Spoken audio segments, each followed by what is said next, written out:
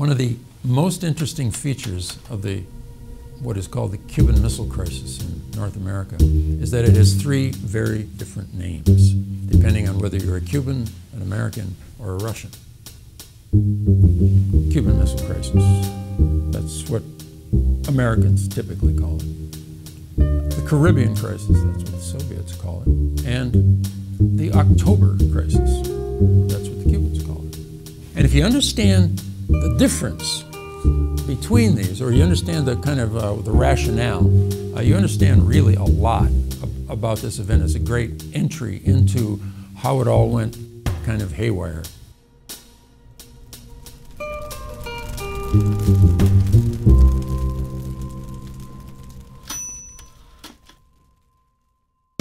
The Soviets always called this crisis the Caribbean crisis, the crisis in the Caribbean. The reason for that is that word began to reach Moscow in 1959 that the United States found the Castro regime in Cuba unacceptable and had begun the process of eliminating it. In 1959, assassination attempts began on Castro's life, funded by the CIA. A program of state-sponsored terrorism was underway, also sponsored by the CIA, which blew up buildings all over Cuba, which killed Cubans, which torched agricultural areas. And then the real corker was in April of 1961 when the U.S. sent 1,300 well-armed Cuban exiles into the island to overthrow it by force. It didn't work. But the Cubans and the Russians had a conversation about all this aggression against Cuba in the Caribbean. Do nothing, and the United States will destroy your ally in Cuba. Or take the ultimate step. It's risky, it's quite risky, understood to be risky. Put nuclear missiles in Cuba, and then let's see how keen they are to invade this island. I bet not so much.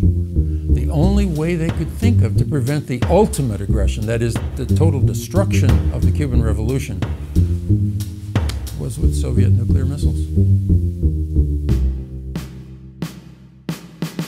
The Cuban Missile Crisis is the Cuban Missile Crisis because the bad guys in the Soviet Union put their nuclear missiles in Cuba, 90 miles south of Key West, Florida, in an unprecedented attempt to upset the balance of power and in an unprecedented threat against the United States of America. It's all about the missiles.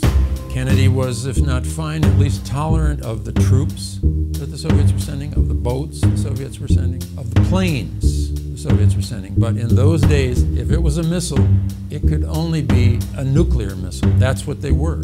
And so suddenly, so close, the United States is threatened with nuclear annihilation from the island of Cuba, which they used to think of as their particular playground in the winter months.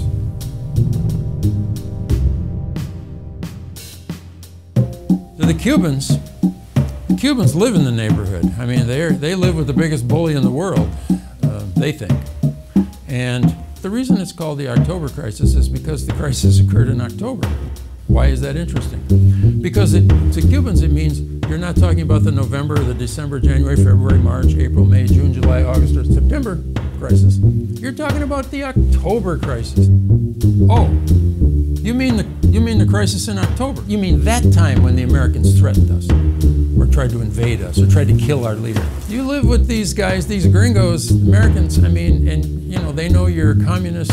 I mean, every month is full of crises, and yeah, that was a pretty bad one.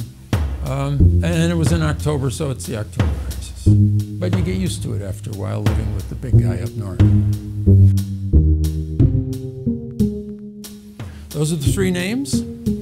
You can see that these names occupy different zones. I mean, they do not overlap. And notice too, final point, each of them locates the aggression, the problem, the threat somewhere else. And each of them feels that they are on the receiving end, merely protecting themselves.